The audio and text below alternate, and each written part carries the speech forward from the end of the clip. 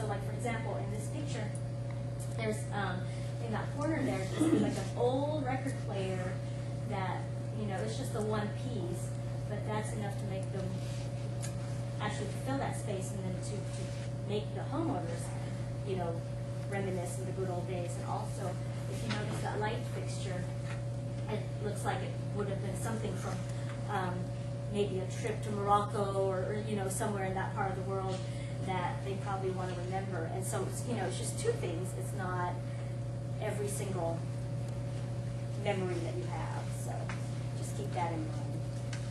So with these trends in mind, you know, you want to pick and choose and see which ones you want to incorporate in your new decor for spring. And now we want to go ahead and move forward to planning your space, right? And make sure that your space is organized, not cluttered, and everything fits. Because that's the first thing I think in good decor, right? Make sure that everything is clean and in perfect relation to one another.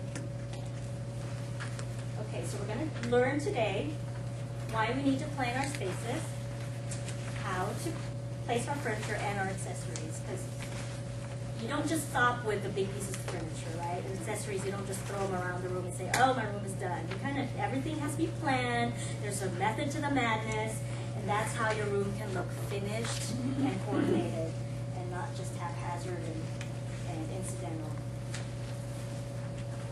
Okay. So why do we need a well-planned space? Did I just tell you? Okay, maximize its function. You know, you buy a, 4,000 square foot home, you pay for all that square footage, you want to make use of all that space. You don't want to waste your money on space that you don't use. Obviously, creates comfort if you plan your space well and have your furniture arranged a certain way. For example, do you like to put your feet up when you're watching TV? You know, does your family sprawl out on the floor? That's all you need to think about when you plan your furniture placement. And obviously, it's going to be pleasing to the eye, which, you know, kind of, if it looks organized and well planned, then it relaxes your mind. And, you know, that's what we want, right? We don't want to be anxious when you go into a room.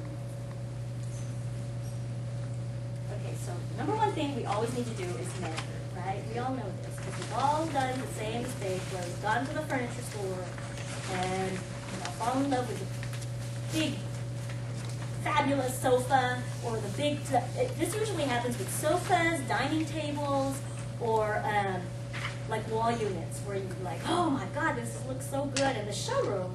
And then you buy it and have it delivered to your house, and it's just the elephant in the room because it's so humongous. And then now you don't know what to do with it because you didn't measure your space. So you need to measure, because how will you know if it'll fit, you know? So you measure the space, you measure what you're going to buy. And then the first thing you need to do is you determine your focal point in your room. So obviously a focal point is the area that draws the most attention to your space. And it could be an architectural feature in your room. It could be something that you want to draw attention to, such as a piece of art. It could be a window, or it could be your biggest piece of furniture. So in this picture, for example, focal point is where? Fireplace, yes, and the big transom at the top. In here is the window, yep. And obviously, in a media room, what else could it be but the big giant TV, right? Okay. So now that you've determined your focal point, then you need to, as I say, drop your anchor. Your anchor piece is the largest piece of furniture that you will have in that room. And you need to place it in relation to the focal point. So in this case, for example, the anchor piece, your focal point is a fireplace, anchor piece would be the sofa, and so you place it however you want to sit, you know, alongside the fireplace, for example. This homeowner didn't want to face the fireplace directly, he wanted to sit a little bit closer, so they did it sideways. in this case, the focal point is the largest piece of furniture in the room, which is the bed. And so that's just kind of a no-brainer. You just place that wherever you want. And then in this room, what do y'all think the focal point is in this room before they brought in all the furniture? The window and drapes. Yes, the windows, and actually the light fixture too, and which is the case in most dining rooms, right? You have a fabulous light fixture, hopefully in the center of the room, or hopefully where you can center your table under it, and then your anchor piece would be the dining room table, and you would put it under the light fixture and arrange everything else in relation to it. And in this case, it's also centered on the wall here with the window, so it kind of works well. Okay, since we're talking about anchors, so now you want to keep your other pieces from floating away, right? And I'm talking about the other smaller pieces of furniture. So this will be your occasional tables, occasional chairs, accent pieces, things like that. And so you want to arrange them then in relation to the largest piece of furniture. So in this case,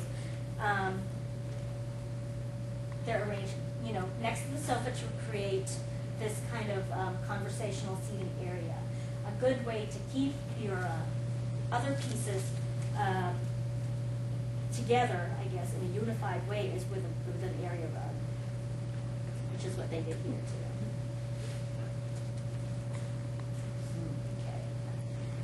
Okay. Anchor piece here is your grand piano, and the focal point is, of course, the window on the wall.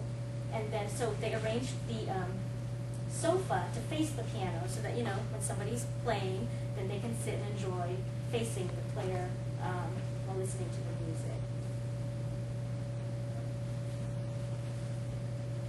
Okay. The other important thing when you want to arrange your furniture and plan your space is balance. And balance is not all about symmetry. And I know a lot of people, especially those of us who are engineers or who are married to engineers, they all want everything the same, like mirror image, everything's equal. And it's not about that so much as it's about the weight in the room.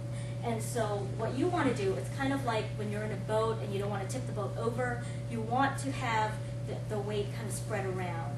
And so that's what you want to do with your pieces. For example, in this room, you have the two chairs down here that balance each other out. You have the lamp over here. And on the other side, it's just accessories. They're not the same, but they carry the same amount of visual weight. And it's not the literal weight of the piece, right? Because they're not, going to be the same, but it's the visual. When you look at it, they seem to be about the same. Another good way they did balance in this room is this blank wall right here that's opposite the window. So to balance out the window, because with the draperies, it's kind of emphasized, and it adds weight to that feature.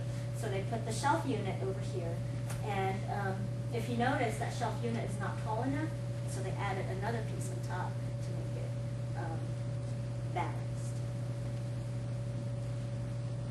This is almost symmetrical. Everything's you could fold this room in half and it would almost look the same, right? Except for the two side walls. So here you have the mirror, and then you have the shelf unit here, and balance each other out.